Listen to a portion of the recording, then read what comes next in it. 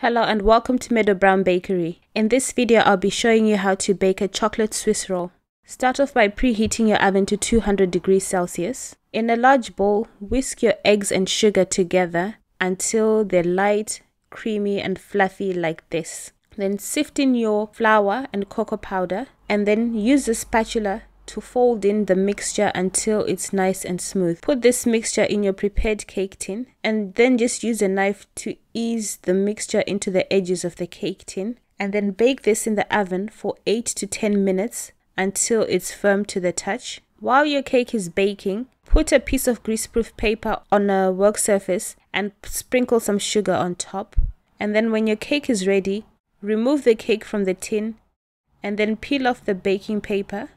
Turn your cake and start rolling it from the short side. Roll it up and leave it to cool completely. And when it's cooled, you unravel it like this, and that's it. Thanks for watching and see you again soon. For more videos like this, visit my website www.meadowbakery.com.